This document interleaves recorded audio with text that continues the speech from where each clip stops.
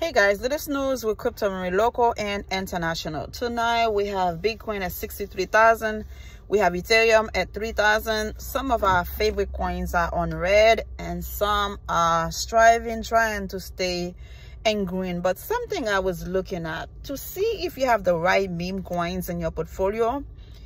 At Crypto.com, there was this portion where they put top 10 gainers, top 10 losers, new coins, most buying coins. When you look at that portion, if you see on the top 10 gainers, you have 3 to 4 of your meme coins or any of your coins on top 10 gainers, I would say you are doing fantastic.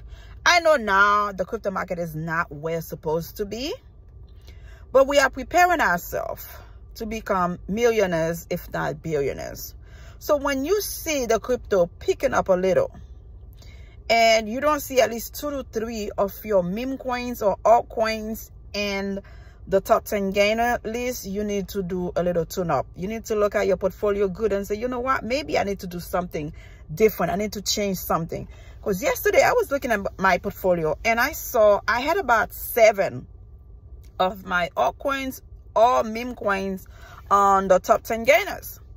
That was just the crypto market trying to catch up, trying to do something good, trying to stay in green. So let's say we were back to the bull run market, I would have made a lot of money. 7 of my coins ended up in the top 10 gainers at Crypto.com. That says a lot. That means a lot. So I want you to do a little research, do a little own due diligence. When the market is green again, how many of your altcoins, how many of your meme coins are on top 10 gainers? And you would know if you are ready for the bull run market.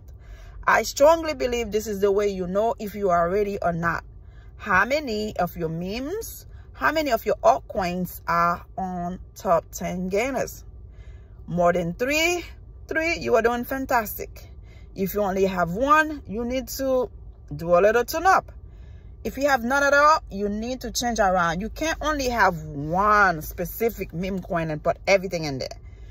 This is not financial advice. Always do your own research, your own due diligence before you purchase any coin. But from what I have experienced, from what I have seen, when the crypto market is down, it is down for me big time. When it's up for me big time. So now I know the difference. If I'm doing well, at least 3 to 4 of my coins are on top 10 gainers. If I'm not doing good, probably 1 or 2. That's why I know the difference. I am getting ready for the bull run market. If we were in the bull run market, I'll be making thousands, if not millions. Subscribe and let me know how you feel. Thank you. Bye.